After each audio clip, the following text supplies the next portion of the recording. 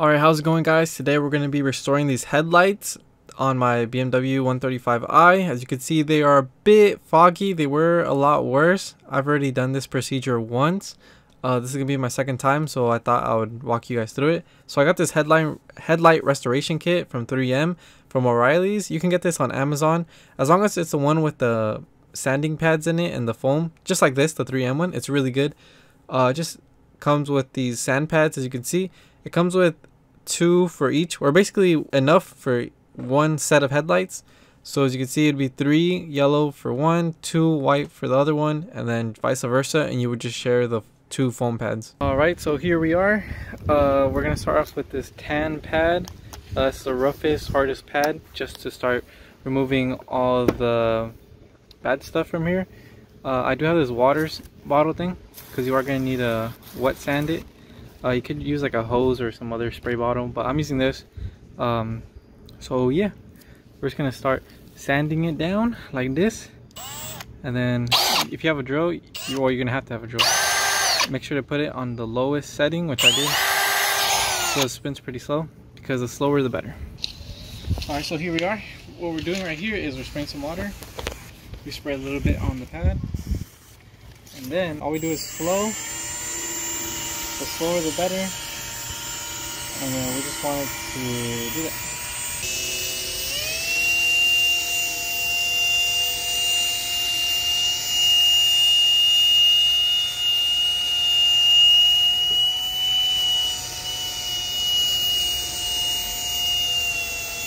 Alright, so here we are. We just finished doing it 3 times with this.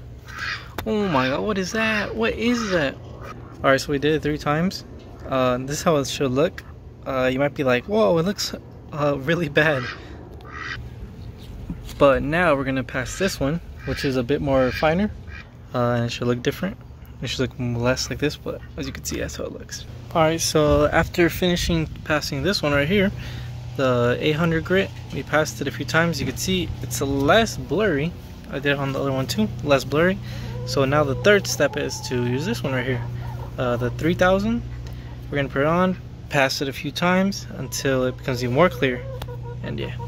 Alright, so we just finished passing this foam one. As you can see, a lot more clear. This one too, a lot more clear. It still has a little bit of a haze, but this is a foam one. So the next one up is a sponge one. So the next one is a sponge one right here with this compound. So as you can see, that's how it looks now. I mean, honestly, not that bad. It's just a bit still a bit foggy, but I'm pretty sure it should clear out right now.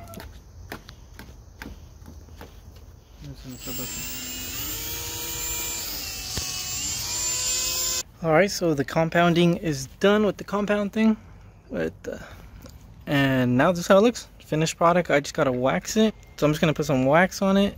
That's how it looks, clear. Yeah, so all it needs left is some wax and we should be good. Alright, so this is the finished product. I put a little bit of this wax, a little bit of wax. It could be any wax, and that's how it is. It's pretty clear if you ask me. This one is a little bit more hazy, but so far so good. Maybe a little bit more wax.